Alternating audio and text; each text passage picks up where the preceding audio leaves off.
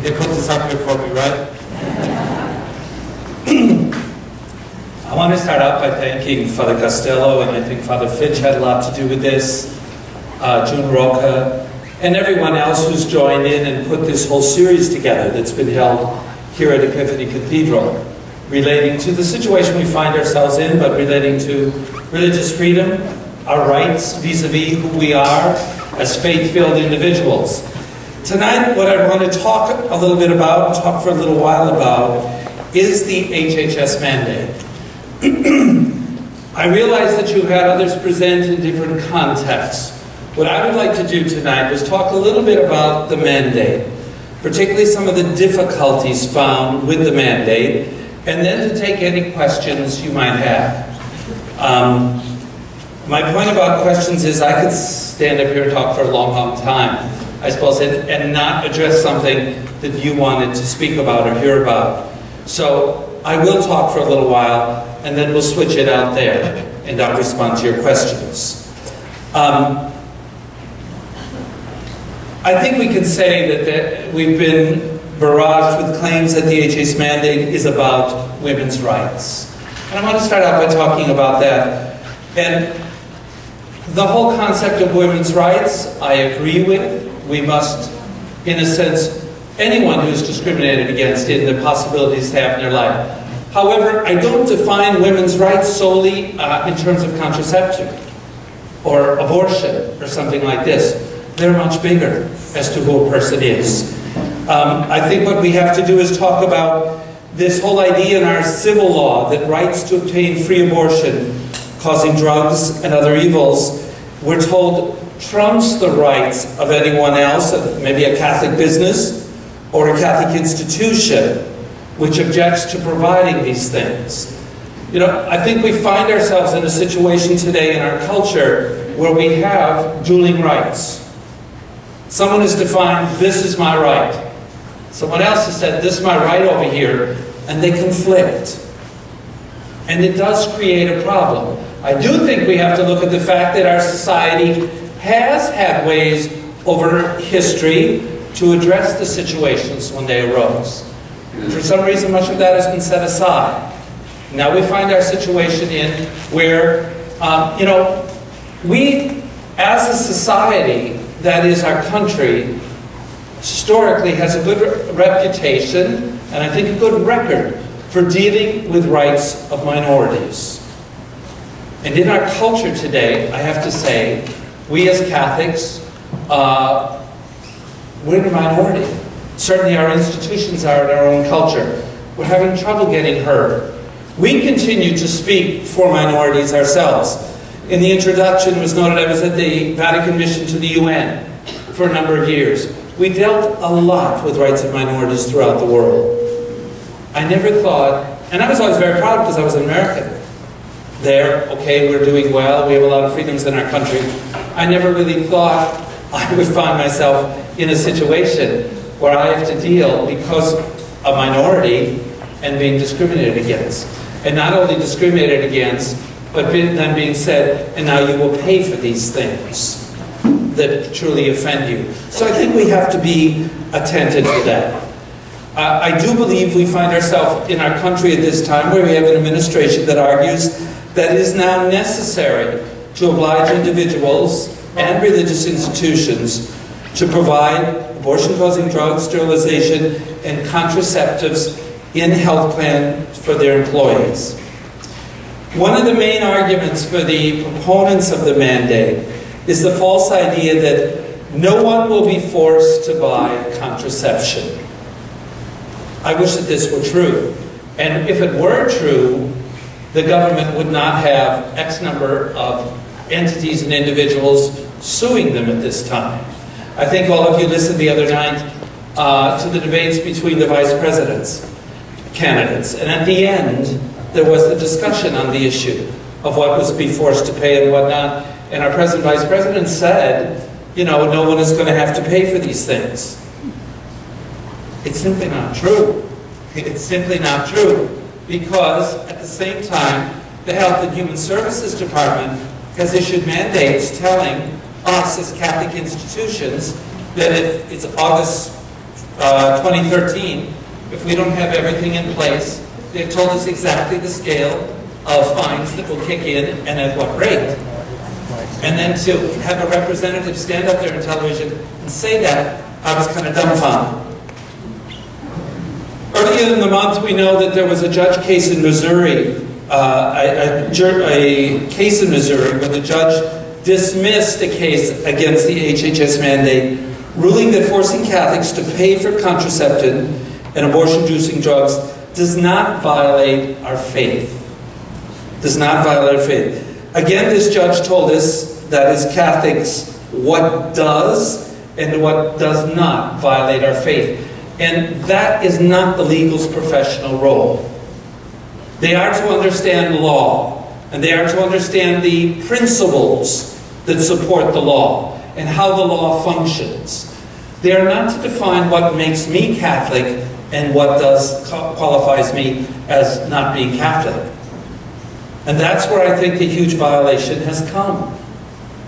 Basically, and I'll talk a little bit more about it, and I get into a little bit earlier, we have an identity theft going on here, where I understand, and first of all, I grew up and was taught by my parents, as many of you here were, you would be here, what it was to be Catholic. Then we went to different schools. Some of you talked to me before you went to Catholic schools. In my case, I went on and did some other theological studies. And now someone is telling me and you that what is Catholic and not Catholic. That's not acceptable. That has never happened before in our country. You are allowed by the government right now to be Catholic for Sunday worship. That is what religious freedom means. Since they have not closed down churches, then we have religious freedom in this country. That is not religious freedom and religious liberty. That's the right to worship. And that's been around for a long time. Some of you may know I spent before I was in the seminary, when I was younger, I'll just leave it that way, a number of years I worked in the Soviet Union. And it was then literally that, Soviet Union. Now I go to high schools and I can't say that. I have to say, I lived and worked in Russia. Then they understand. But it was Soviet Union. In their constitution, they had a lot of discussion about religious liberty, religious freedom, and worship. In reality, it didn't exist. I'm fearful at what I see sometimes, because we also have these things in our Constitution and written in government documents. But I am fearful at times that where is it going to lead? When does it stop? From time to time, working there for a long period, I would get called in, and they would tell you protocol wanted to speak with us. It wasn't protocol at all.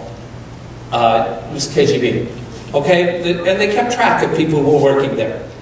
And usually it was not a terribly unpleasant experience. I went in, I knew what to say, and we had our conversation. The last time before I got a different promotion with another company, but I was called in, the whole discussion was, why did I go to church? And then at one point I noted that in their law, they had these rights, and I said, you know, you follow me around, you know I don't break your law. And the fellow said, I don't care about your church and what you do. Why do you go to our church? Because when I was through, went to Catholic Mass on Sunday, went to the Mass, I still had time in the day, and usually the Russian Orthodox services were a little bit later. And I was trying to learn the language and the culture, and I had an interest in religion. I would go to their church. Made them furious. The guy just went ballistics. Why would I do that? And I replied by saying I was happy that he was so proud of his church. You know, that he would, you know, wonder why I would be attracted by it. It was not a pleasant meeting, to be honest with you. I thought I was done. I thought, because it was not an uncommon thing where they expelled somebody. And I thought, oh, they're going to boot me. And, you know, I sent the letter back to the company. At that time, there were no emails and things like that, so it took a little while. Well, nothing happened, and I filed a complaint about the way I had been interviewed. My whole point in telling that story is, we must be vigilant in our lives. And to be honest with you, maybe if I hadn't had some of those experiences, I would not be so alarmed by what I see today. Because I'll tell you right away, my time in the Soviet Union, I enjoyed being there. I enjoyed learning the language.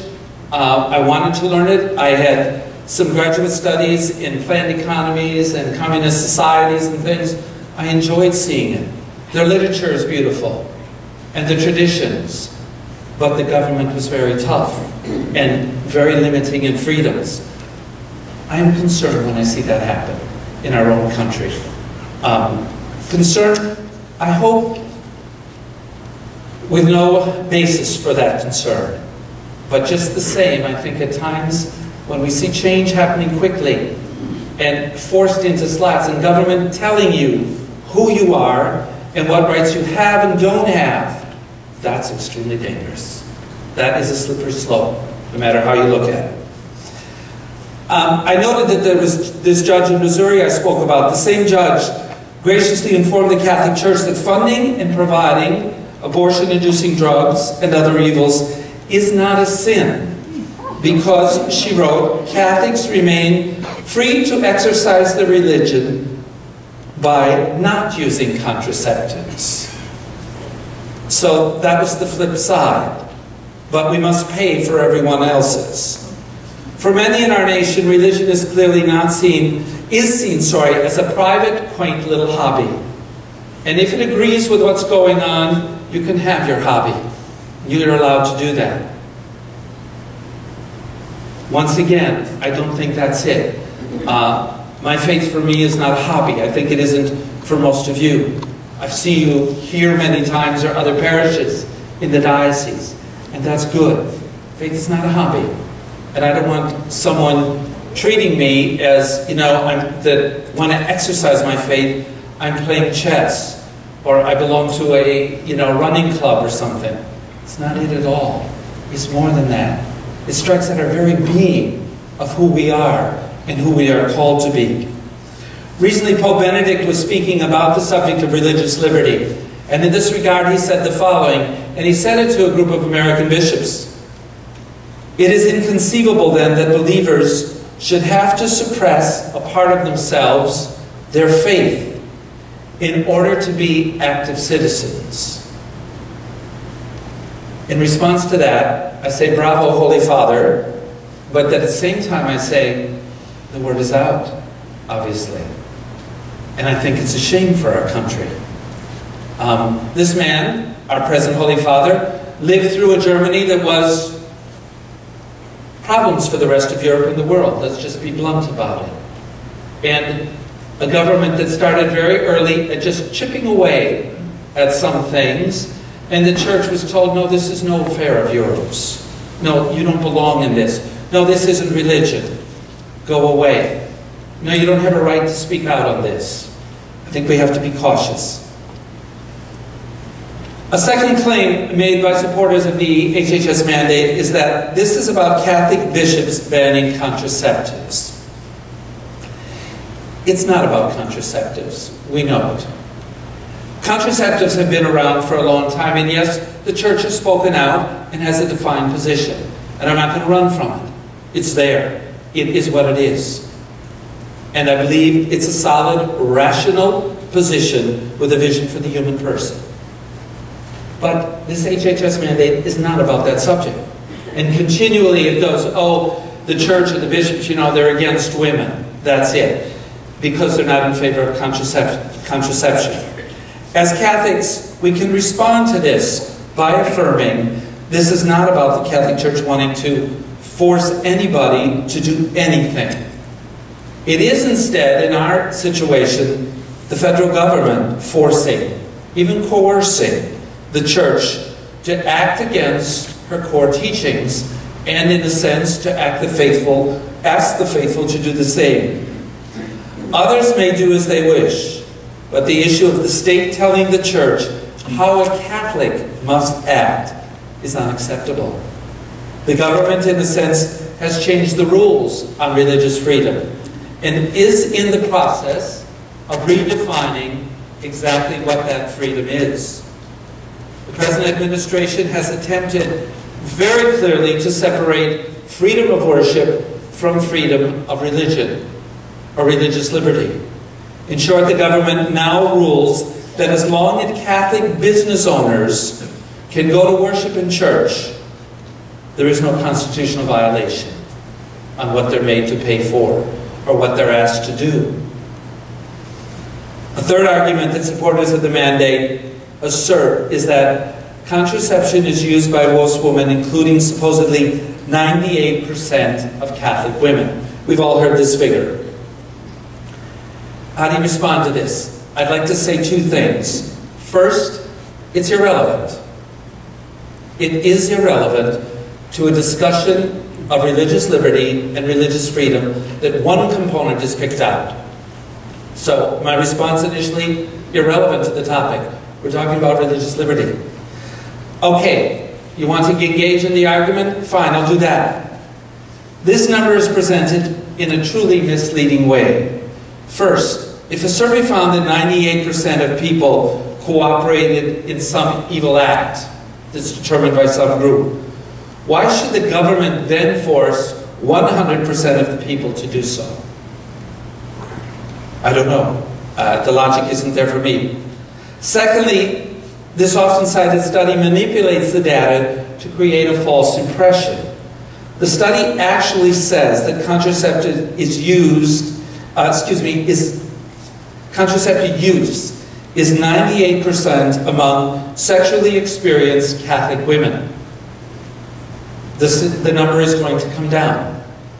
And it can have a significant impact on the overall statistic here. That is a big difference. A fourth assertion by proponents of the HHS mandate is the following. Does the Church support the idea that all deserve health care? If you go back to when the whole discussion started on what's called Obamacare, the Bishops' Conference did speak up and say that the situation we found in our country vis-a-vis those who were able to enter and receive health care, enter I kind of mean the marketplace, to receive health care, it had to be addressed because we had a whole strata of people who could not. There were some social services available where they did receive assistance.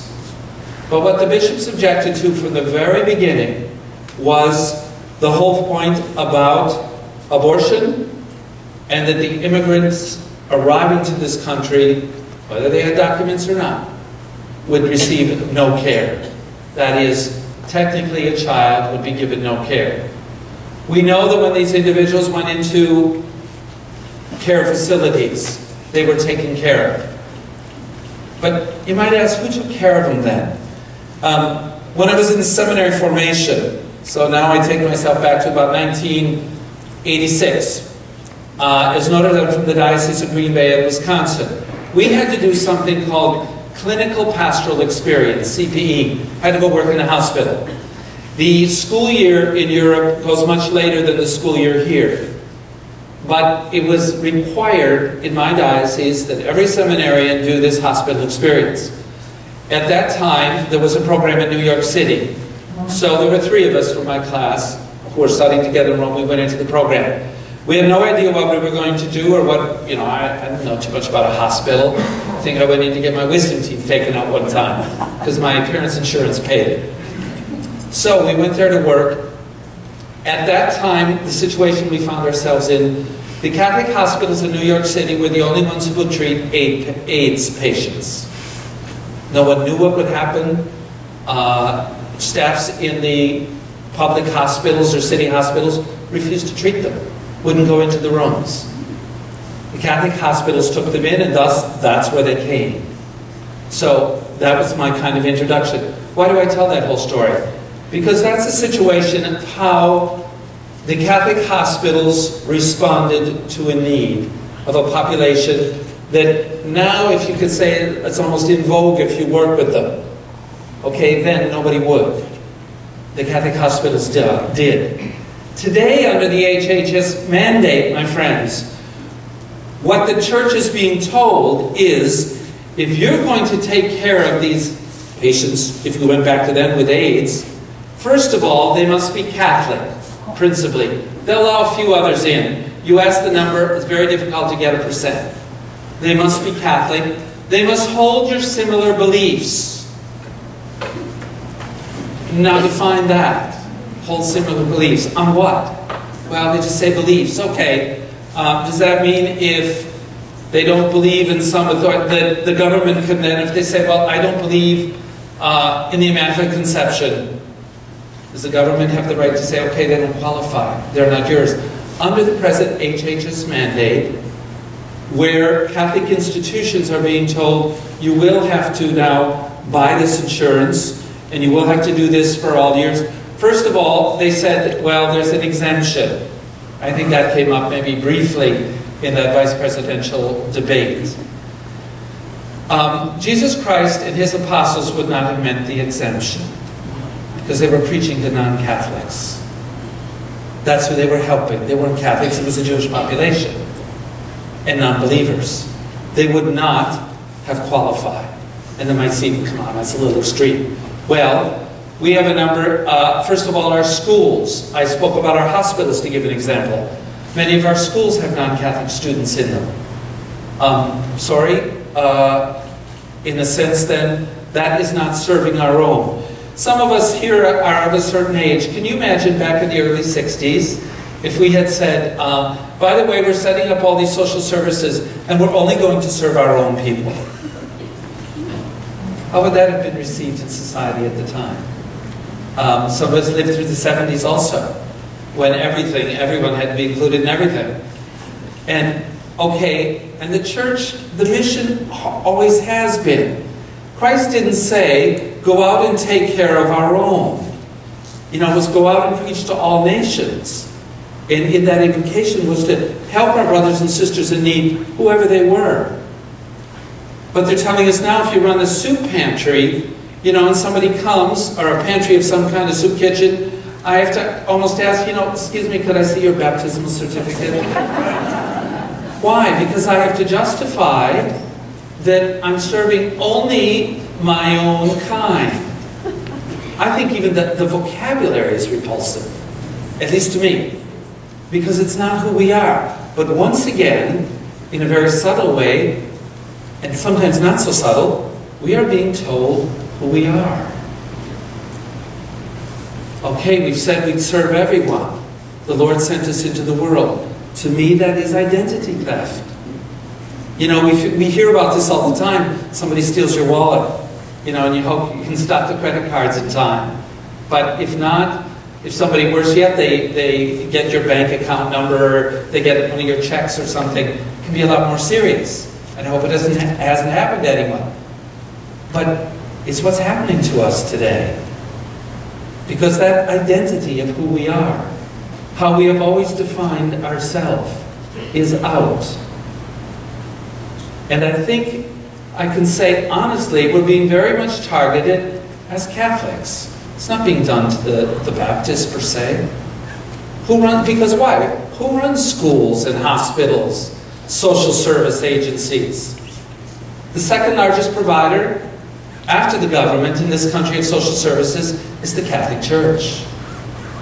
It's partly in recognition of what has been done historically in terms of hospitals, schools, social services, orphanages when they had them, and the list goes on and on. That's why the exemption existed. That's why the consideration over time existed.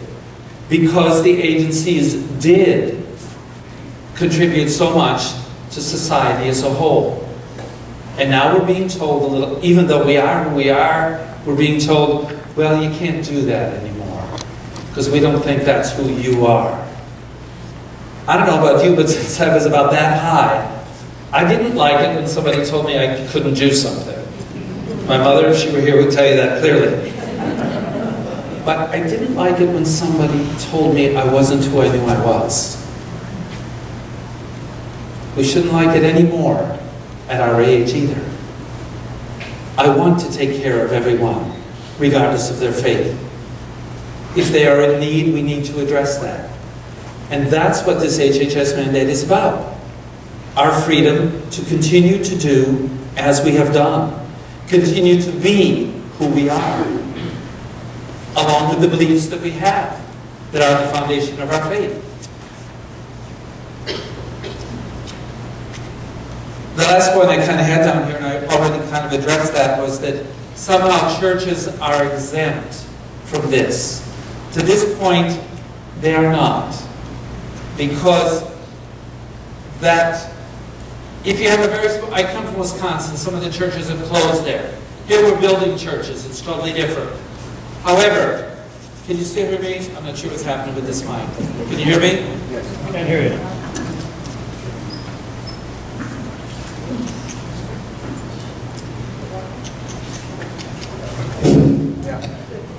In Wisconsin, they're having to close some of the churches. We build them here.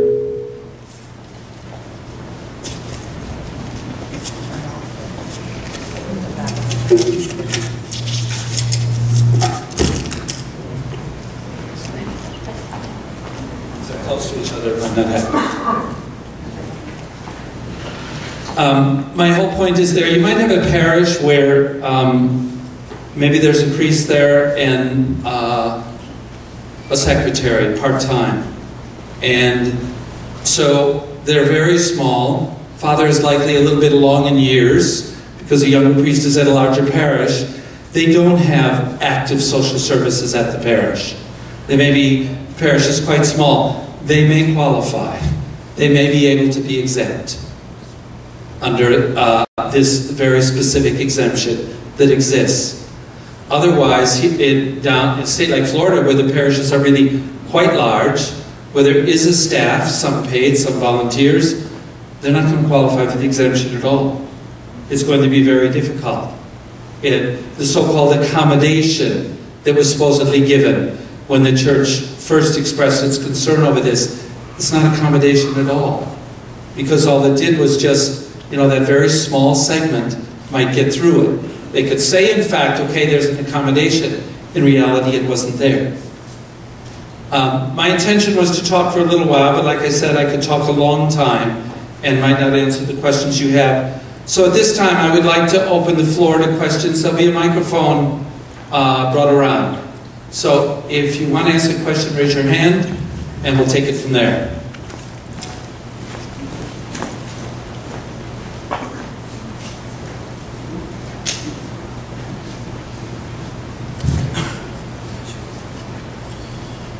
First, I'd just like to say thank you for coming out here and speaking with us.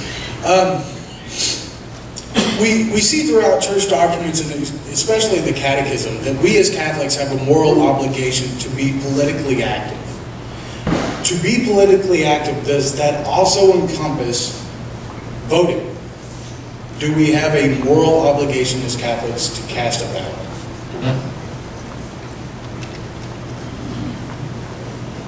The church has not defined it with the word vote.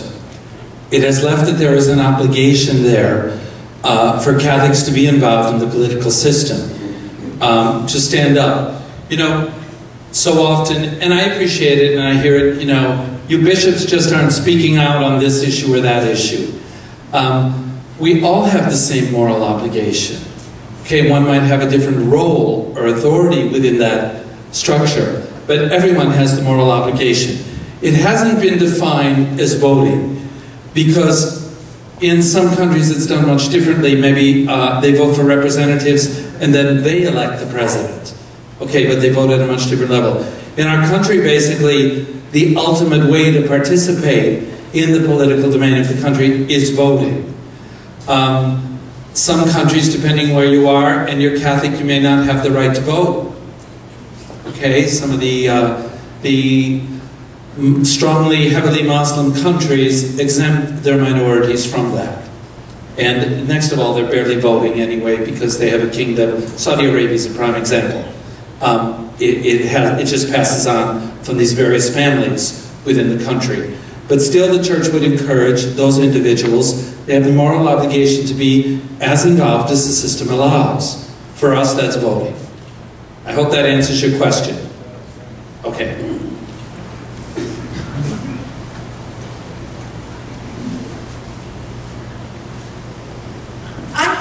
discussion that if the HSA mandate is not modified, that the Catholic hospitals, for example, they've threatened or promised, I'm not sure which, to shut down. Do you see that truly happening? And if so, do you just see them reopening under a different name with the same employees, or would there truly be an impact?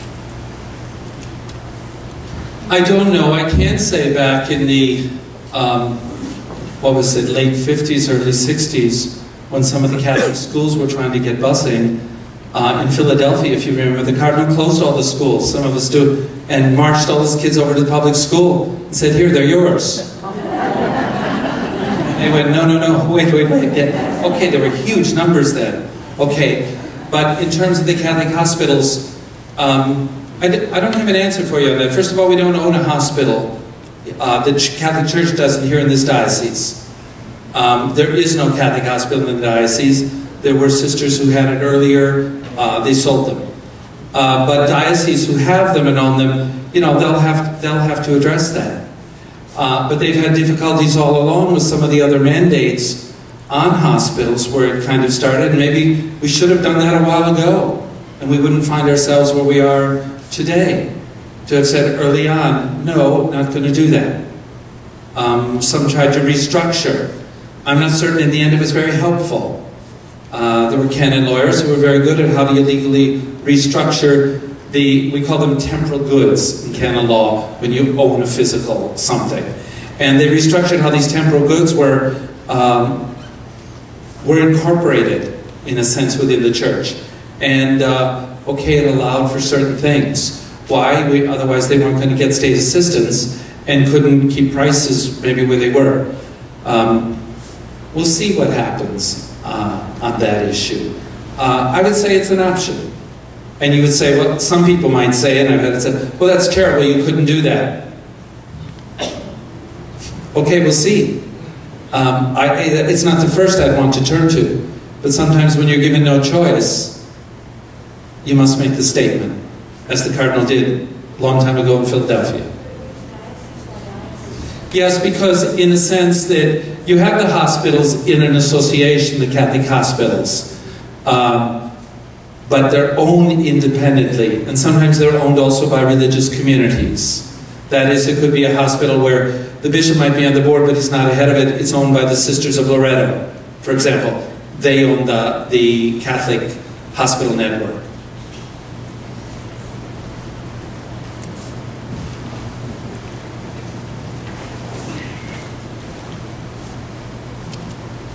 Thank you, Bishop. I think you've done a good job of explaining this position, the Church's position.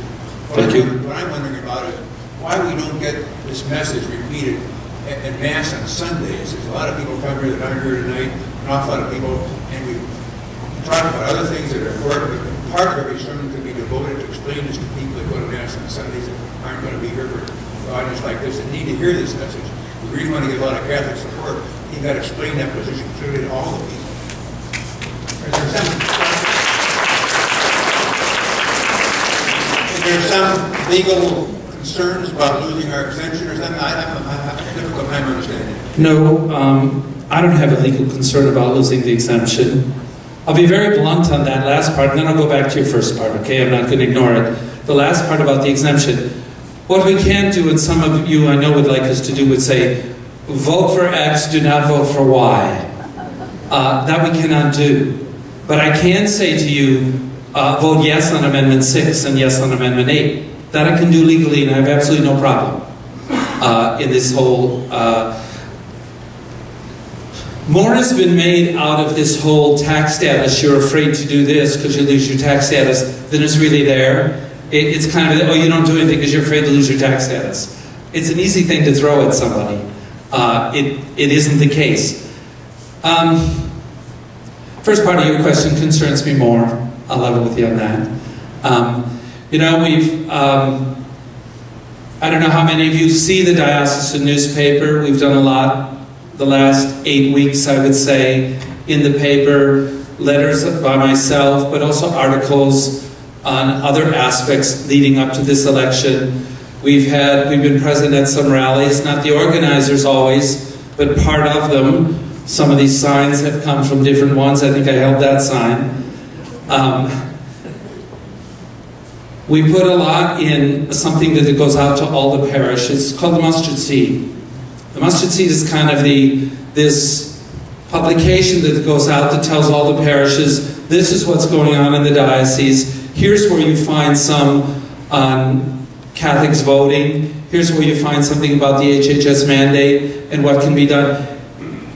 Parishes are to pick that up then and reproduce it in their bulletins. Or in some cases, we put attachments with it, where they can take that, reproduce it, put it at the back of church, put it in the bulletin. We also have through our website, for those of you who use that form of the media, where you could go online. Many of these things are repeated there directly for the individual to have access to. The priests have access to all the same thing. They're encouraged to preach on this.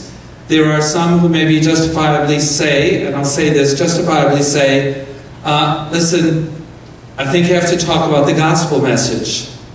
I'm not here to put out a political message. Okay, and I respect that. I think sometimes the two intersect, and they intersect clearly at different times, and we have to adapt that, and I think circumstances may call for a different approach at any one time, where you might be, okay, this is my feeling, okay, I'm going to change that now. I'll be very blunt. Up to about a year ago, I probably wouldn't have done as much as I did to this point. Maybe some of you feel I've done far too little. Believe me, people stop and tell me I've done far too much. But I'm not going to go there. However, I think it has to be done. The situation warrants it. I think you've heard that from me tonight. We just have to stand up. We just have to be counted for who we are. I think it's not a time where we can indicate it's somebody else's job. Unless we're there, then it is. But if we're not there, then it's my job. You know, all of our job. We can't look to somebody else, look to ourselves, and then move on that.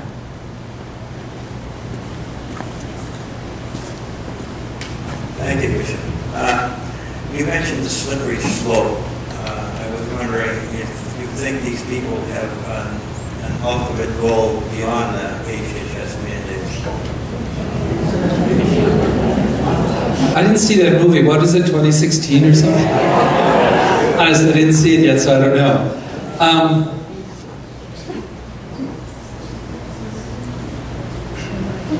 Yeah, I think so. I'll just answer your question very bluntly. I do think so.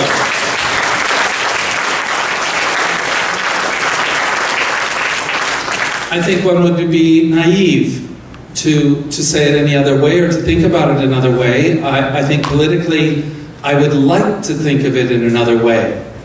I told you I spent a number of years with the Vatican delegation to the United Nations. And there, probably, we dealt with issues like this probably 10 years, no, it was 15 years ago, 20 years ago. And I used to think, you know, thank God I live where I live. It's not there anymore. You know, it's changed. So, where's it going? I look to where some of those issues ended up. And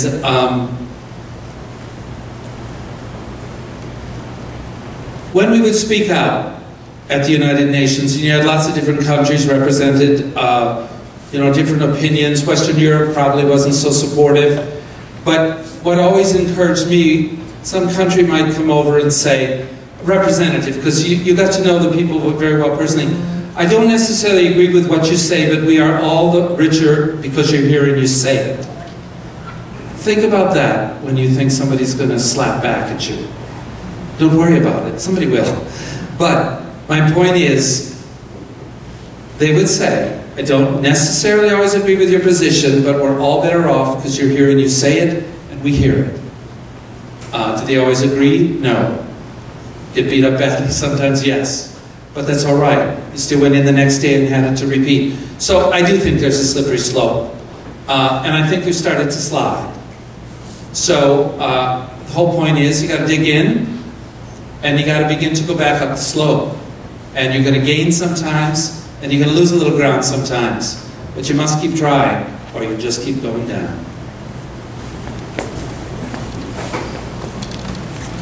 Thank you for having this program tonight, Bishop. First of all, let me say I find it incredulous that we're all here tonight. I never in my wildest dreams thought there'd ever be a time when I'd participate in a congregation like this, where we're talking about defending the freedoms that came to us from God. And from my perspective, the reason we're here is because there are a whole group of people in this country who have turned away from the United States principles. So my question to you is, if by the grace of God, we do have a good outcome at the next election, do we then go back to sleep? Do the American bishops put this aside and let it go away? Or do we continue? Because I remember in my history that things like this happened in Germany, in our southern neighbor, in Mexico. Thousands of priests were beheaded by socialists. And I just believe it can happen here.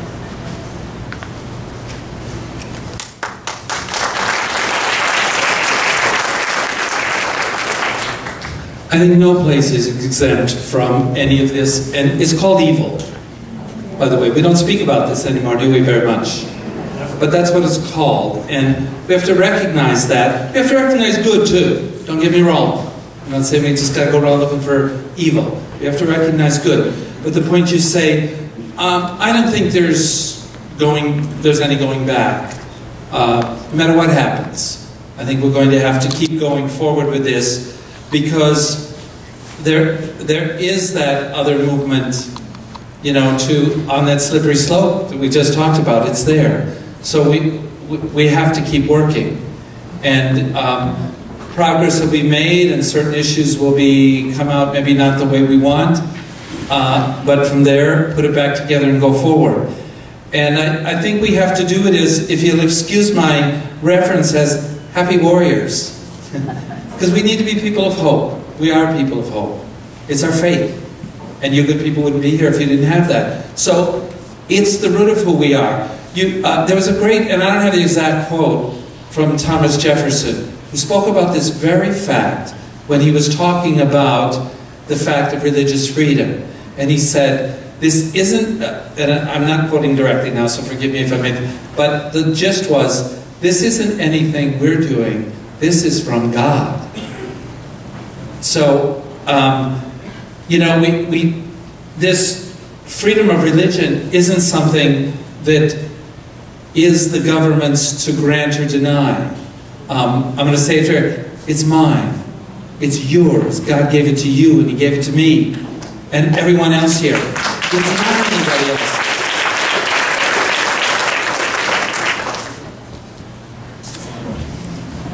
Good evening. Thank you for putting this seminar on.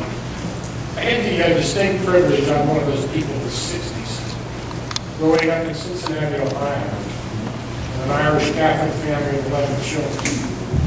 Went to high school with John Mayer, college with John Mayer. I also grew up with a young lady in Cincinnati by the name of Kathleen Gilligan. Kathleen Gilligan was the daughter of Governor John Gilligan, Democratic conservative governor of the state of Ohio, now known as Kathleen Sebelius. To say that I'm angry with my church, I am not. I am disappointed in my church. I love my church. I live my faith. I'm tired of turning the other cheek. I want someone to step forward and fight for my rights, my wife's rights, everyone's right. I want a spokesperson, because the liberal media is never going to print it. I want to fight. Please, please. I'll go to the ballot box. Please fight. You have a deal. No, I don't mean to just dismiss your question for that. You have a deal, but I'm going to repeat one thing. I will go and fight for your wife's rights and your rights, and you go fight for them too. And you fight for the rights of the person next to you and mine. We'll do it together, all of us.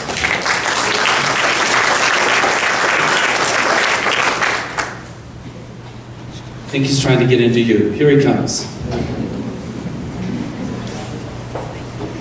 Thank you very much, Bishop.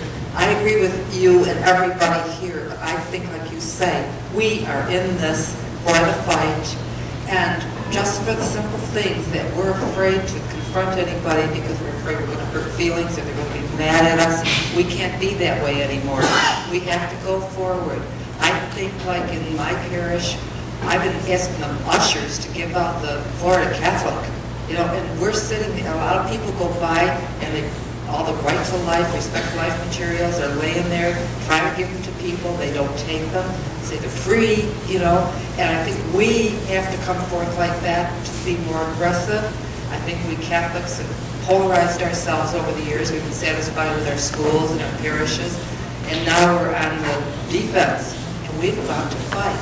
And I appreciate very much you taking the stand you have, because there's many who aren't, many bishops who aren't. Okay, we all have a role to play. Pick up those newspapers. And our Right to Life, director of our Right to Life here in the diocese, she's here tonight. Jean, why don't you stand up? Most of the people know you.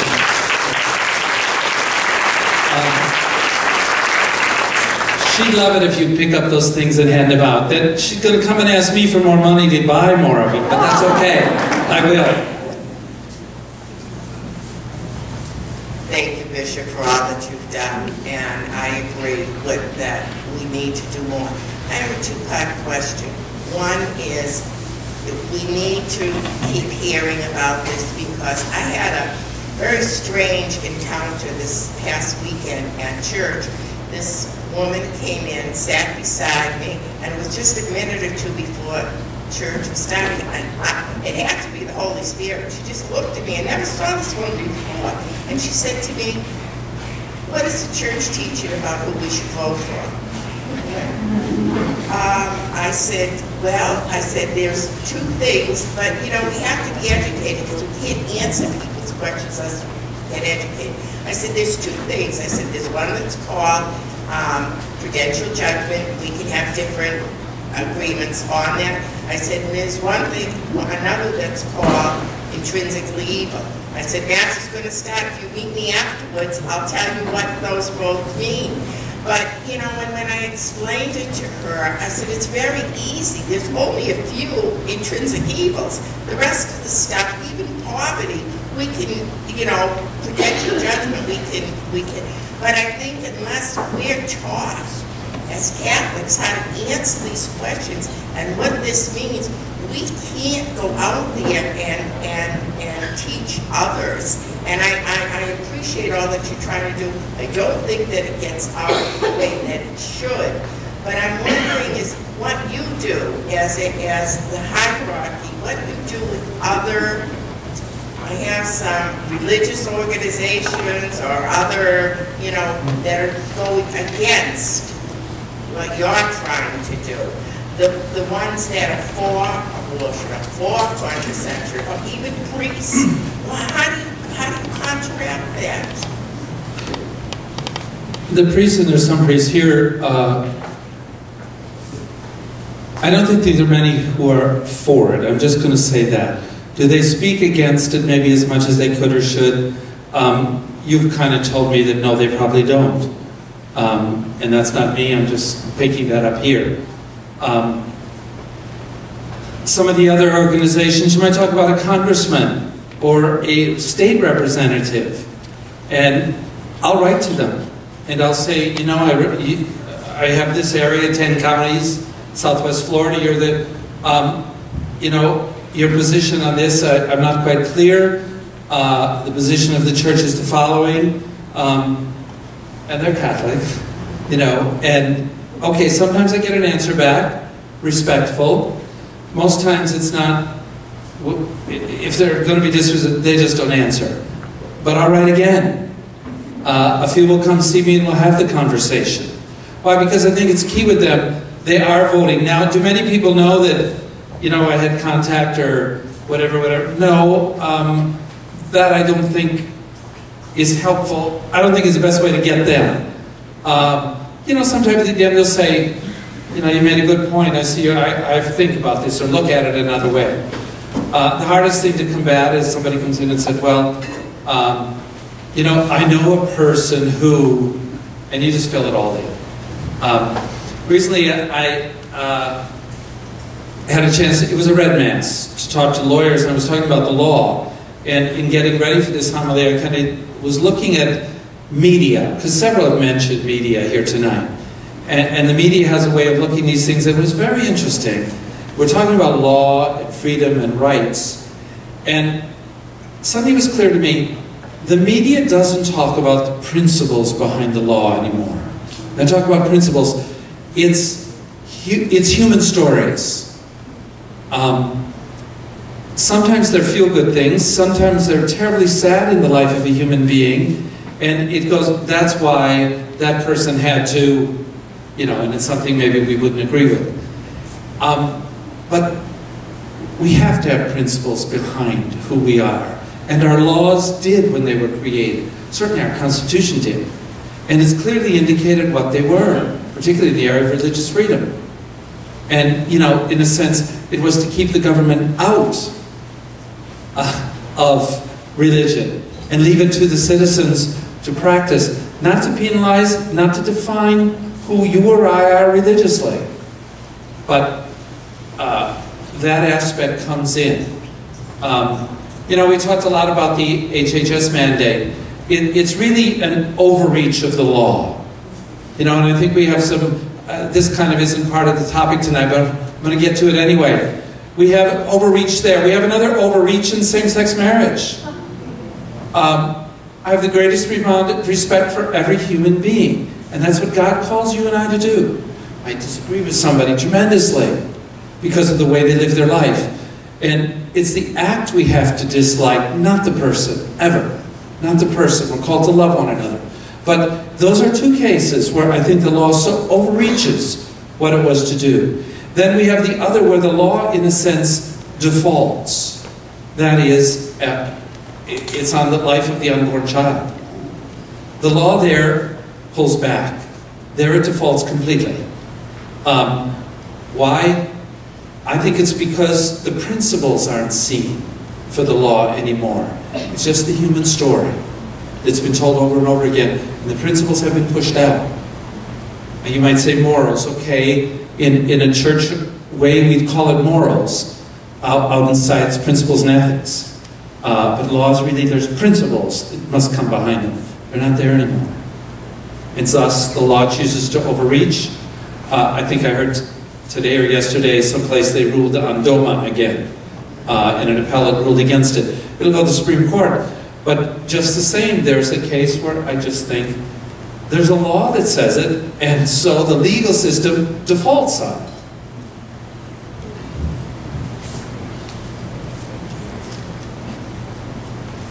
Thank you, Bishop, again. I just have a question. When Obamacare was being discussed before it was passed, there were a lot of people on television talking about different aspects of it, and it was a Catholic sister. I think everybody has seen her. I can't remember her name, but she was very adamant that everything that was in this program was good. In effect, the way she was putting it across, like she was representing the Catholic Church. And so a lot of people who get deceived by this dinner and say, oh, it must be okay. She's a Catholic, she's up there, and she's for this. And yet you know that what was being legislated was not. It was in our faith. Now, how is that allowed to happen? That's the question. When I talked to my friends about it, they said, she's up there saying it's good because we have to push lose it. I said, I don't think so. But how do you fight that? Even in the church, she has rights to speak up. We're telling, we don't have them. But, okay, I don't think church authorities ever said she represented the views. I know who you're referring to. And I know her, personally. Yes, the media can say that. And why? Because the media has an agenda. They have somebody who agrees, and away they go. Now, in fairness, if we have the same person, but I'm not going to say the name, because I'm not certain we do. If it's the same one, she later came out, when the HHS mandate came out, and said, no, that's not what was agreed to. That's specific, and in a sense she had a certain credibility. When she had been with them, she then realized she got duped, and came out and said, no, that's not what we agreed to. So, in a way, okay, I think it did tremendous damage initially. You know, churches had scandal at different times. That's scandal of another sort, too. Yeah, it is. There were components that were there. I think that the thing that was most unfortunate is, you know, some of the components could have been gotten out of that and everybody knew it. And the vote was very close at one point in time. And they said, no, it does not have anything to do with abortion. When in reality, it did.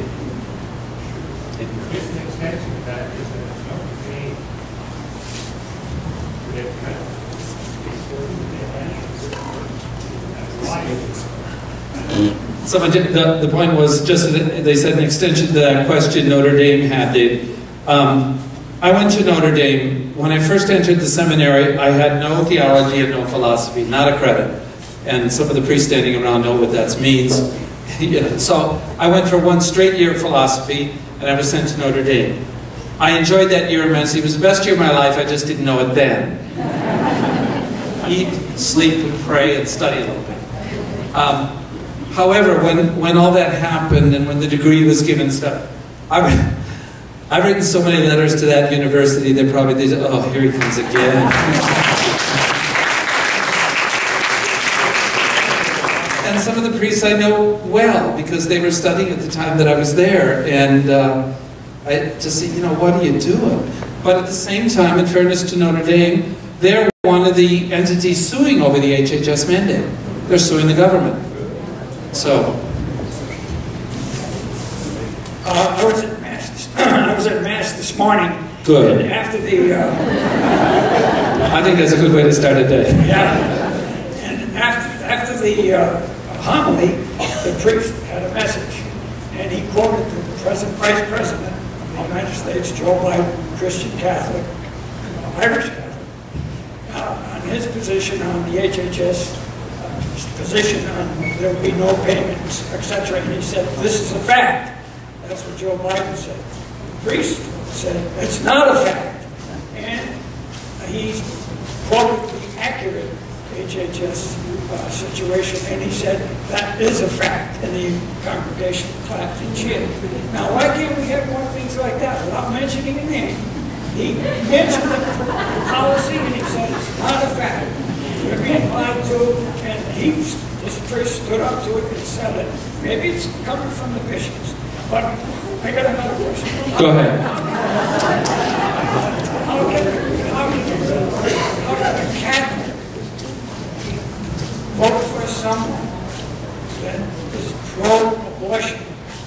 How can they do that? I don't know. No, but I hear your question, I understand it. To me, I don't know. All right, I really don't. But obviously it's happening. Okay, and statistics tell us it's being done. There are a couple principles out there that, okay, the church has always put a primacy on life and the evil of taking of innocent life. There's a few competing doctrines. I don't know if some of you read what I wrote on about life in the letter I wrote in the Florida Catholic. There's a quote in there from the Holy Spirit. Thank you. I'll pay you later. There was a quote, there was a point in the letter that really comes from John Paul II, who was really, you know, the gospel of life came from him. But it's talked about the political situation when you have a competing, and what situations do you take, and to the, what should I say, untrained ear, it sounds that it's very forgiving and allowing. It really does. But it's the strongest position that was stated clearly in the encyclical that he wrote in the Gospel of Life. It talked about it, but was also later put in the one that was done to laity on their political responsibility. And it talked about precisely that. How do you vote for someone on this? And it looked, you know,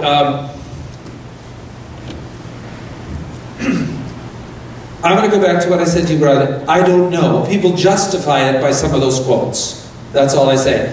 I don't know how, but to themselves and verbalizing it, that's what they'll use.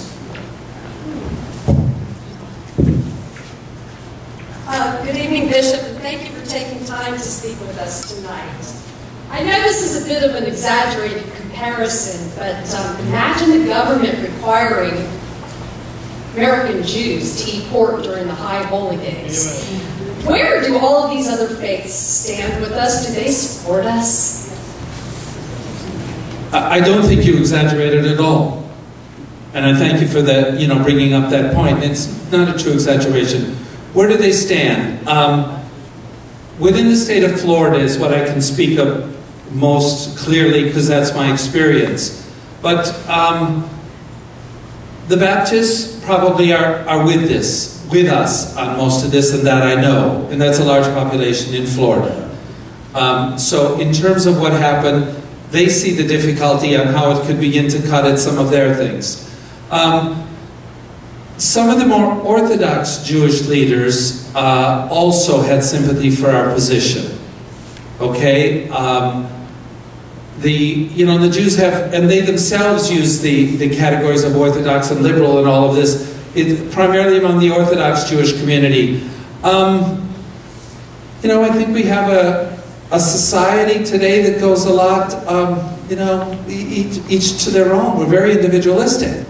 And so there was not, you had strong leaders of some communities speak out on this, but you didn't have whole communities get behind the leader on the issue.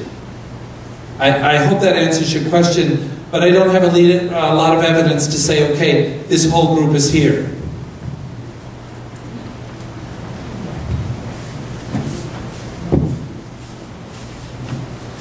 Thank you, Bishop. I have a lot of family in the Northeast, and that makes it difficult to talk to them. They're true Catholics, but when they say the Democratic National Convention, Catholics standing up and having a different view than what we're hearing tonight, I find it difficult to explain to them how serious the situation is. And I was wondering, what percentage of Catholic bishops have the same attitude that you do? We're 40 million strong, and yet the gay community, which is only, 3 million people, can have enormous impact on our lives every day if we all got together. What kind of statement we can make, but we're not together. I want to ask, and I know you've been very kind to me tonight with it. I can honestly say I believe my brother bishops to a T. I don't know anyone who doesn't stand where I stand on this issue, or what I've said or written. I know some who maybe different degrees of articulating and acting it out and doing it, but I would say that they're there. I understand what you say about family members who, I said it was from Wisconsin. I have a whole kind of family up there, not immediate, but a little bit extended. They're teachers and things like this. Oh, they don't agree with some of the positions I'm saying. They're all Irish Catholics, just like I was raised, same part of the country. It's different. I don't know what accounts for that. You talked about a minority. As we are a minority, you spoke about another one. It's a minority that delivers their whole group. Delivers. They're told, and you go this way. Another aspect is they economically work together. We saw what happened when Chick-fil-A said something. Whoa. And I don't know about you, but I went that day when everyone was supposed to go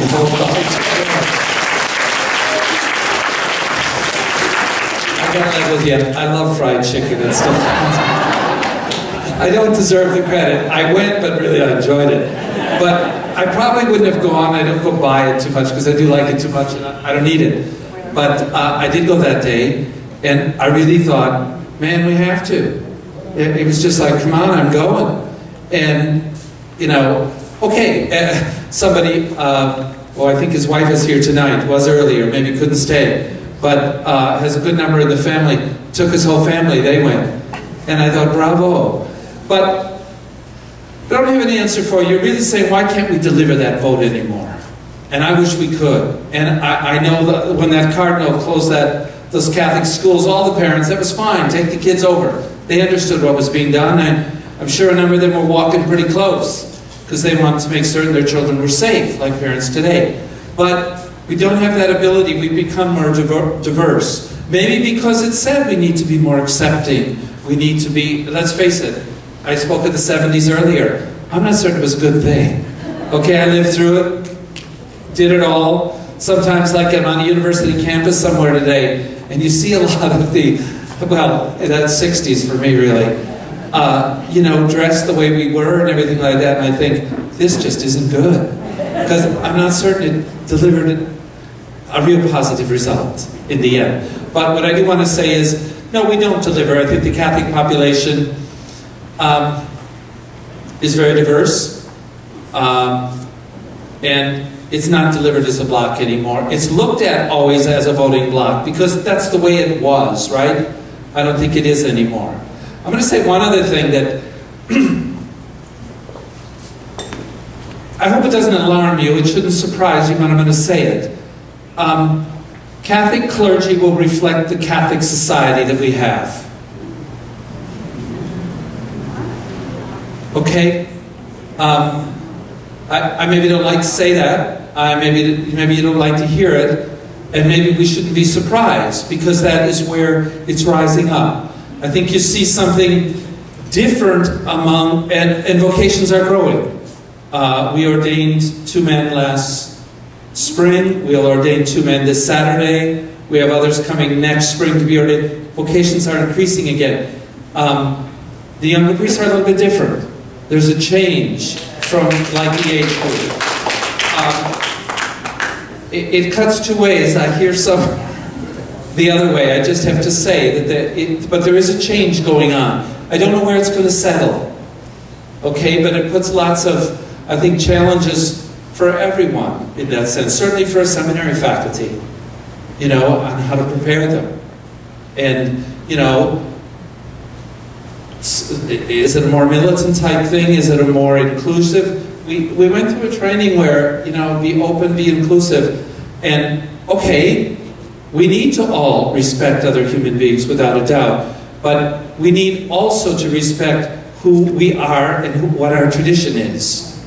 And who do we represent? And, you know, it's not a 9-to-5 job. And it can't be. And if that happens, it's never going to work.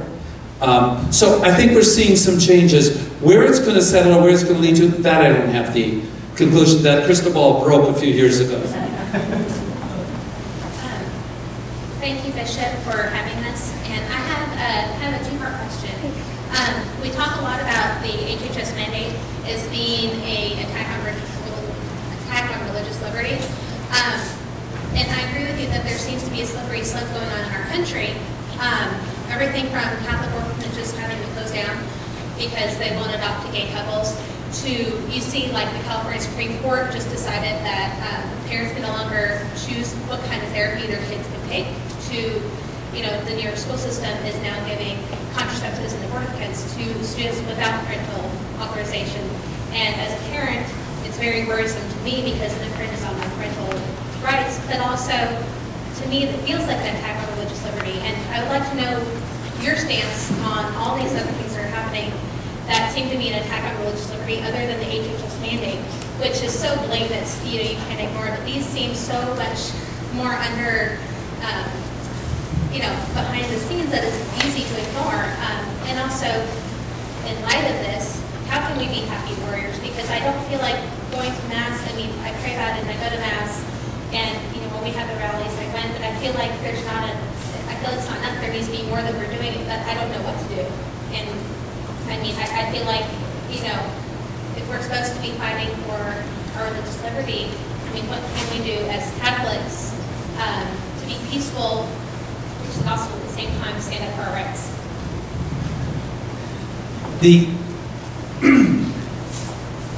Why did I say the happy warrior part earlier? Because I think we have to be people of faith, and Christ is going to fill us with a certain amount of joy. It must, or we're not realizing what's happening to us. At the same time, we have to be willing to respond to, well, let's take your example about contraceptives being passed out in school. I don't think that same nurse will give an aspirin to a child without your permission. Actually, the article I'm reading said that they will not give, they'll give aspirin period because, you know, Somebody. But they can't give Tylenol without a doctor's note, but they can give them Plan B without prescription. They can give them the abortion pill, they can give them contraceptives. I mean, everything. Yeah, in schools that's the situation now. The other thing is, and we were all that age at one time, but I think it's parental. You asked about religious rights. I really think it's about parental rights here. Parents are and the church has always said, are the first and the best educators of their children. And it particularly related to matters of faith and morals. Let's face it, that's who knows their child. And the child knows and trusts the parent. It looks to them. You get to a certain age, I know, I remember, like when, you know, you're in school and mom decides she's going to tell the teacher something, you're like, Mom, please don't do it. But I just think parents, and younger parents particularly, yourselves and your friends, you've just got to go in and say, we don't agree with this. There has to be, other people have opted out and have chosen homeschooling to move away from that. Okay, and that is an option. I think in my day, I didn't know anybody who was homeschooled. I really didn't. Kids, and maybe there was, I just didn't know anybody. Now there's a lot, and there's a network. And lots of people come up with that won't work, that won't be this. I've seen some fairly good products come out of homeschools, whether it's socially, academically, spiritually, lots of things. Okay, that same individual who's not a child at some point when they grow up needs to be introduced vis-a-vis these things are out there. They're there. But they've heard it explained to them by a parent who loves them and is doing what is the best for them overall, not the best for, you know, this is what everybody does or how to do it. But I do think we have to speak up. We have to elect officials. I think we don't pay enough attention either to who's elected to the school board. And who's going to run, get together, and, you know, run for the county school board. Find somebody, and, you know, a couple of you run. Somebody's going to win. You know, all right, it takes a little money, somebody will support you, but we don't pay enough attention. And then to speak up and say, no, this is out in our schools. No, you don't do that. Because what, you know, bothers me, the other thing is kind of Amendment 6 that we have going. I'll just hold this little thing up at this point. I've got to get the commercial in. Amendment 6, parental rights. How does the parent find out in some cases when this happens? Hospital calls for approval of the bill. And now you know that your daughter has had an abortion. That's how you learn. How terribly sad. At least to me, I feel terribly sad for the young lady. I really do. And for the parents. And for the parents. So these are the kinds of things I'm talking about that, you know, they can't, that Tylenol has to have the approval of somebody, but no, not for an abortion, or no, not for the other things that they're being taught or described to. And I think it used to be you could opt the students out. I don't even know if you can do that anymore in some of these programs. Because with a lot of programs, it's not about, it's that the child is what is involved and they have their confidentiality. Sure. So like they go to Planned Parenthood now, they go to their school. Okay. And they have the confidentiality that adults have. Here in town, I say it's mostly up in Sarasota because Planned Parenthood is very active there, and they have a huge facility if you haven't seen it. And I go to some events and they know who I am, I know who they are. So, you know, sometimes I'll say hello and they just run the other way. Because, okay, I think you have to dialogue and talk. I don't agree with anything they do. They say me is absolutely, totally against them, and I am about everything they stand for. But I do think you have to dialogue and talk, but when I try, they kind of run away. So, but I keep trying. Thank you, Bishop. Elections are important. these meetings are important. Thank you for helping us with this. But my question is, what is our strategy going forward? I hear there are some individual lawsuits of smaller groups. What I don't hear is that there is a concerted, focused, legal challenge to this fundamental attack on our human rights. What is the next step, Bishop, that we are going to take as an organization? Okay, I think on the HHS mandate, if I could just say, there is a coordinated, orchestrated, legal approach to fight it. Now, I think you heard X number of entities all at one time filed suits. Maybe you noticed, like, Diocese of Venice was not part of it. Okay, dioceses throughout the country. I shouldn't come as a surprise to you. That was strategically done. Judges, you know, it took a time. It was out there for a while. They looked at who were the judges in the area, what kind of, because you need mixed decisions. This is going to go to the Supreme Court, and you need the decision. That was strategically done. That was sat down. We need it here. We're going to go here to this district, here, here. Then you had a whole series of universities who came up. In the area, Ave Maria has filed a lawsuit. Then you had businessmen who strategically, and that was like the third wave that came, they filed, individuals who are Catholic and saying, you know, I don't feel I should have to pay this in my business. You know, I disagree with it. So there was that. They're a small number. But continually, the other day I saw that the Diocese of Nashville is filing it. I don't know why. But, okay, obviously somebody decided that a ruling will come from a judge there that will help this move toward the Supreme Court. So there's truly an orchestrated legal aspect there. I spoke about this case in Missouri where the judge talked about the mandate. There's been other local cases that have ruled very favorably in the direction we would like a ruling like that to go. Who just simply said, you know, this isn't strange. You have to look to, there was something about, and I'm not a trained civil lawyer, canon law I've done, but it said, it's called Tabor, and I forget who was suing whom. It was a hiring procedure for hiring teachers.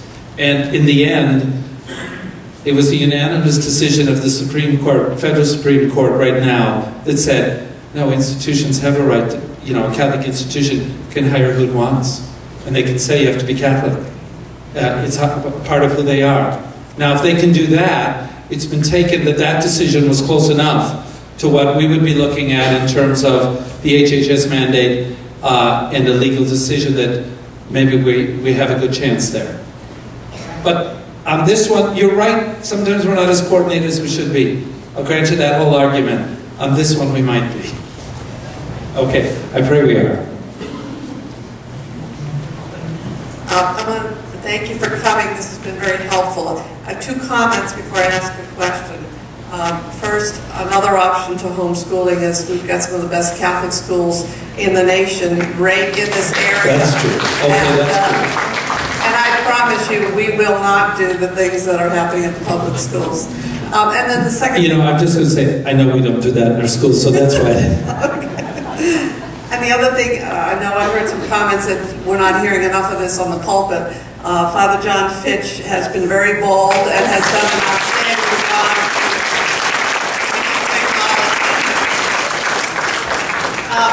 One thing that I've been hearing a lot in my circle of friends is that the greatest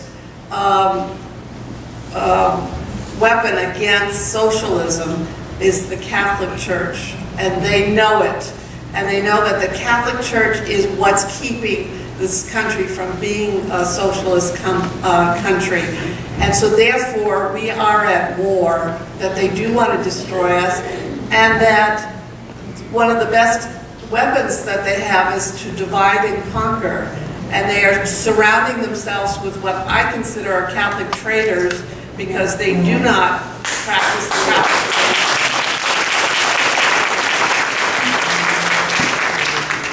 And as people that, you know, feel as strongly as you know, I do with the Catholic faith. What do you say we can do to help counter that? Because we are at war, and the more people realize it, the more they're going to start joining the battle. Regarding particularly that point about someone saying, well, I'm Catholic and I don't believe that, or I'm Catholic and I'm not going to do that, try and draw it out a little bit more and then suddenly say, no, you're not Catholic. You might think you are, you are not. You may have been baptized, and that's the, if you want to say, the chip that's played. You know, I haven't used too many political names tonight. Nancy Pelosi is probably the most brazen. I'm sorry. You can't do all these things and say all these things and then say, you know, I'm a good practicing Catholic. Come on. I don't say that I'm perfect, and I'm nerdy, but don't try and stand up and say that then. You know, they have to be called out. And I'm going to say one thing, and this is going to, I know the bishops have a responsibility to do it, and I accept that. But so does everyone else. And sometimes the most strategic way, whether it's Sebelius or Pelosi or somebody, if I do it, you know what they're going to say. With the dog collar on, of course he's going to do it. You know, it's going to come at us, and it does. If a woman stands up to her and says, you are not who you say you are, because I know what that means, that is much more powerful. And I'm not trying to pass the buck. Don't misunderstand me. I just think sometimes we need to think a little bit strategic when you want, God, Bishop, get up there, you know. But it's not the best way to do it. It's going to get dismissed. And you get so many punches. You know that. I had a good friend who had 3 daughters. And I used to, of course I was a great critic, huh? What did they do? What do you do? And he said, listen, Frank, you get only so many battles. And you win some and you lose some. You get only so many battles. And who's going to stand up and do it? And I just think sometimes in the past we have not done that strategically well. There was a woman who a long time was the spokesperson at the Bishops' Conference on pro-life. Her name was Helen Alvarez, Cuban-American, absolutely beautiful person. She could get on these talk shows and she was just perfect because she had an image, she was quick, she was bright, trained lawyer, knew how to debate, and just went at him. And you would start out and everything was very sweet and you think, oh, she's going to get killed. All of a sudden she just kicked in. And that is what we need, I think, a lot of times, because, you know, I'll just be very blunt, particularly on the issues that relate to women. Father can stand up there and speak, I can stand up there, whole different opinion when another woman stands up and says, this is what, you know, I am a woman, and this is what I believe, this is who I am. And whereas if I stand up and say, what does he know? Go ahead. Some of you probably get it. Well, I have to get up a little early tomorrow with you. Thank you for coming, Bishop. I've been coming to as many of these talks as I can, and when it came to Patrick Madrid's talk, it came early enough to go to 4 o'clock Mass. Father John Fitch gave a homily that I thought was the best thing that I wish went out to every Catholic church in the nation. And he started out and he said, I'm not a Republican, I'm not a Democrat, I'm a Catholic. And he went on to give some reasons how the philosophies of the Democratic Party and Republican Party changed over the years. But I think the message that the Catholic Church needs to get is we are Catholics, and as Catholics, we believe these fundamental things on what's going on in society today. The abortion is killing, and point out to people the paragraph numbers in the Catechism that says, if you support abortion, you're excommunicating yourself. These type of messages, I think, need to get out. Thank you.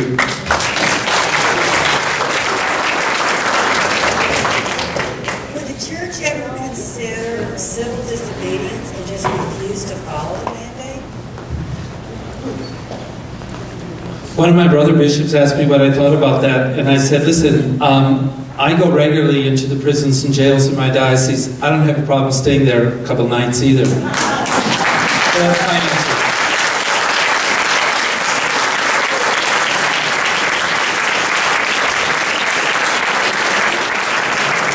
I suppose I don't think it would be something looked to flippantly, and by that I mean, you know, because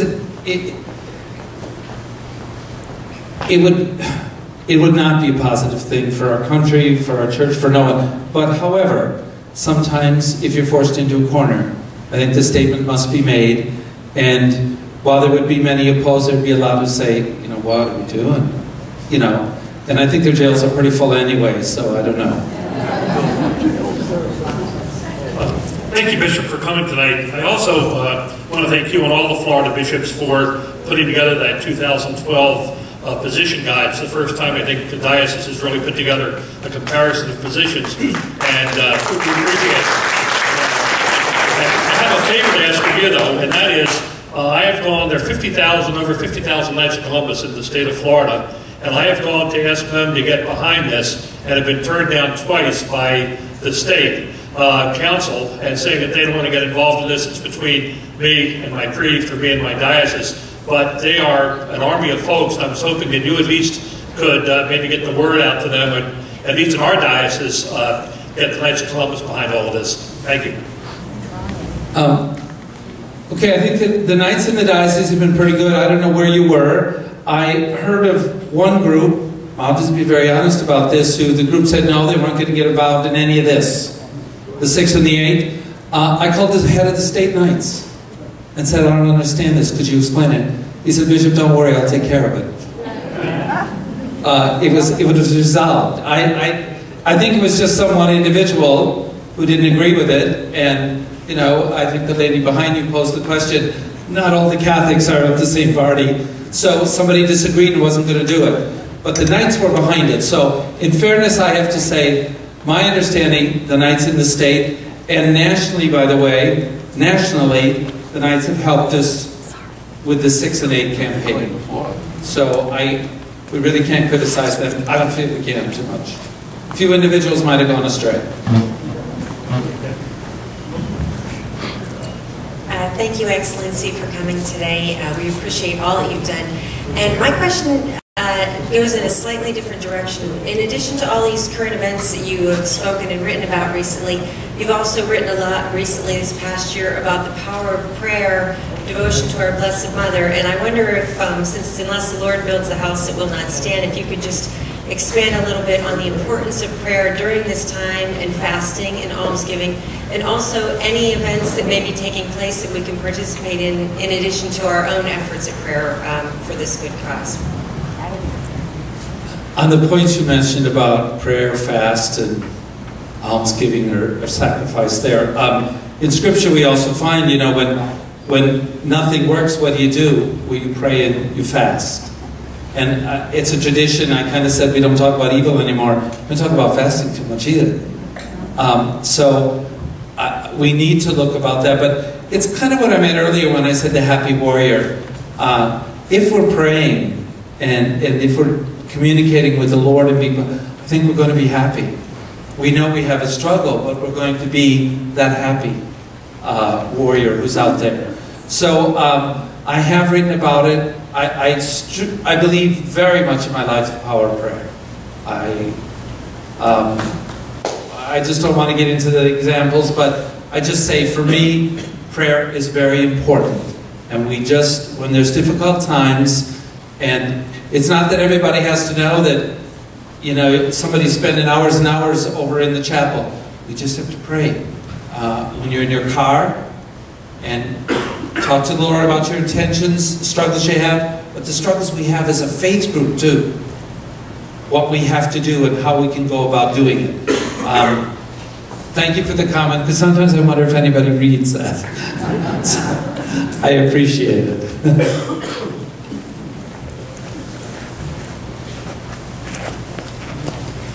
Thank you very much. I do not go to Mass here. I belong to one of the other parishes.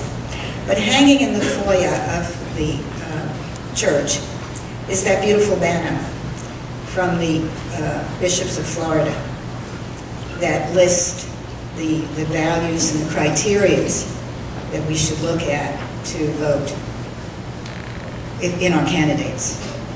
Do you have any plans to write a pastoral letter close to the election reiterating that criteria and urging your fellow Catholics to vote their Catholic values? I've done a series of letters kind of the last couple weeks in the paper that comes out every 2 weeks, the Florida Catholic, the diocesan part of it. I will do one more that will come out right before the election, and then we will do a letter that will go into the bulletins throughout all the parish, the diocese at the end. Am I going to write a pastoral letter? As I understand your use of the term, I probably have to say no to that. You want to call?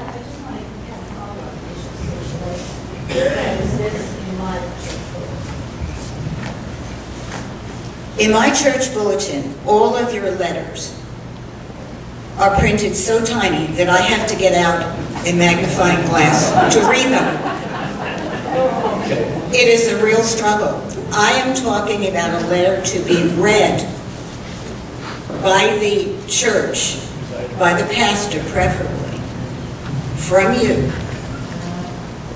I'm asking if you have any plans to do that, and if you do not, I'm asking you to consider doing it. Okay, I hear you. I think I did 2 since I've been here as bishop, read out loud. I can do that. Thank you.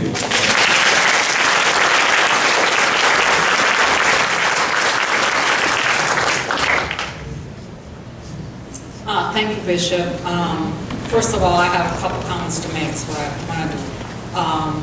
Most of the elderly folks vote Democrat because they think they're for the poor people. The Hispanics think the same way. They think because they're for the poor people, this is why they're voting for them. Until somebody in the diocese explains it a little bit different, it's not going to be heard. The other thing is, I think we've been dormant. A lot of us have put God in the back burner, or we put him out somewhere outside. And I think maybe this is God's way of saying, okay, now that this is all happening, we're all coming back to prayer, we're all coming back to the church, we're coming back together. And they say that sometimes an evil happens so something good can come out of it. Maybe this is what had to come out of it. Thank you.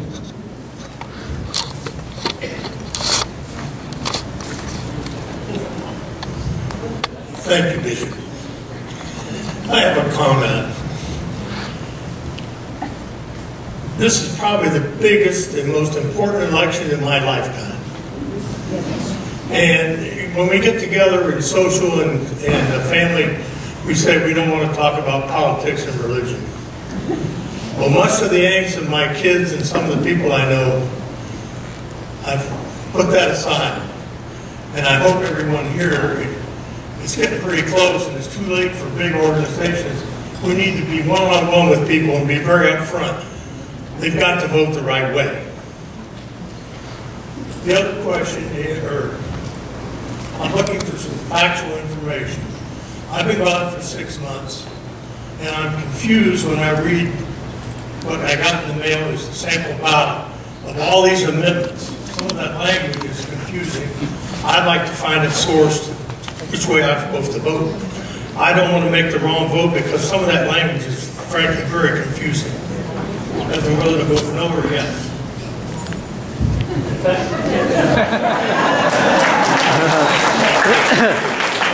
Those two I can help you out. I'm going to turn kind of to this Bob Reddy, who's our media person. I think Jean is still here. On the amendments, I think there's nothing out per se but 6 and 8, what we have done. Is that correct, Jean?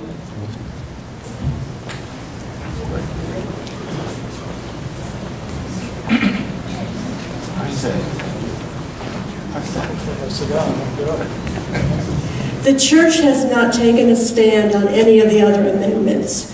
There are some sources, if you go to the internet, you can find out a lot more about the other amendments. There are some sources, there's one in particular that is out there. Unfortunately, they tried to be as biased as possible and give both sides, but they still didn't make it all the way on 6 and 8. That's why we're not recommending that particular site, because we certainly don't want to confuse people any more than they already are confused. But if you want to see me later, I can help you a little bit maybe with that.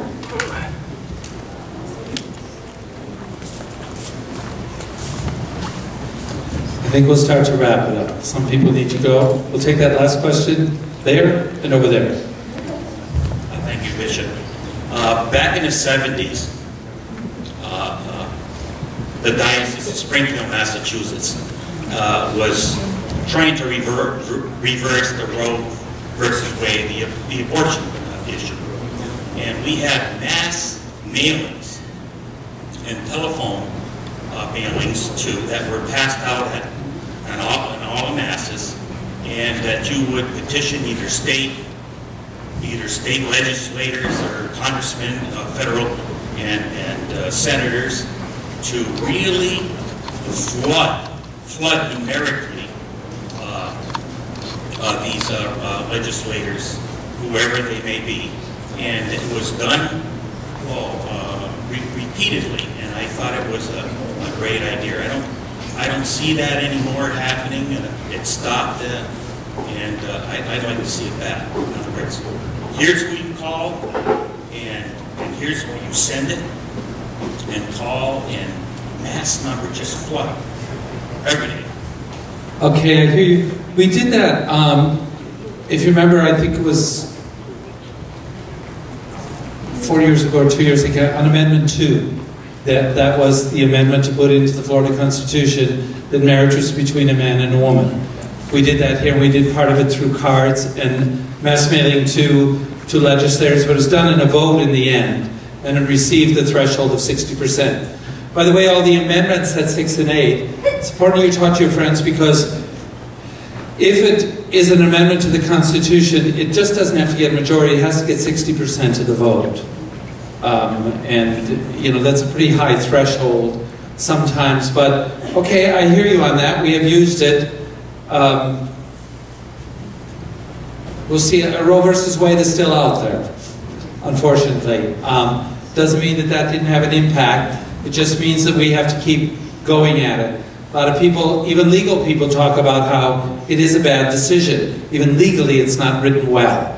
So we'll see. And we have heard some politicians who are running for the higher offices in the country talk about it and address it fairly directly. Planned Parenthood puts tons of money behind it. They're the main opposition on 6 and 8, and it's running around $2 million they've spent. Last question. Thank you, Bishop, very much for your courage. And the courage that Cardinal Dolan started this whole thing with. We are very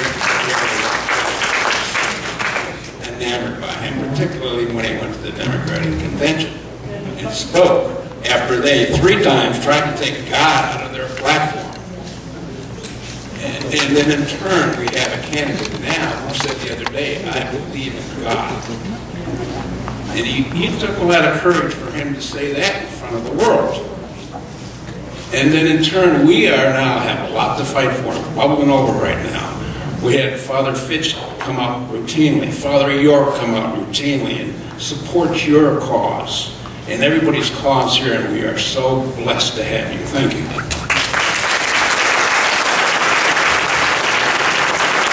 Thank you. I want to thank all of you for being here this evening. I don't want to keep it any longer because you have other commitments. I have to get home. But just to thank you for your interest, for your presence, for what you've said and asked this evening. It gives me some ideas and things that I know we have to follow up on. I want to thank the priests for what I heard also, to publicly thank you.